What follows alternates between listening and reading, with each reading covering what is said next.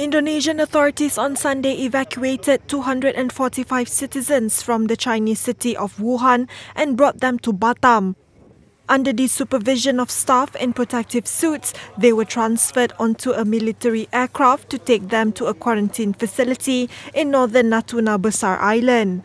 The facility is some 5 kilometers away from residential areas and the nearest port. The evacuees, most of whom lived in Hubei province, will be quarantined for 14 days. 4 Indonesians chose to remain in Wuhan for family reasons, while 3 were unable to meet the health requirements for flying.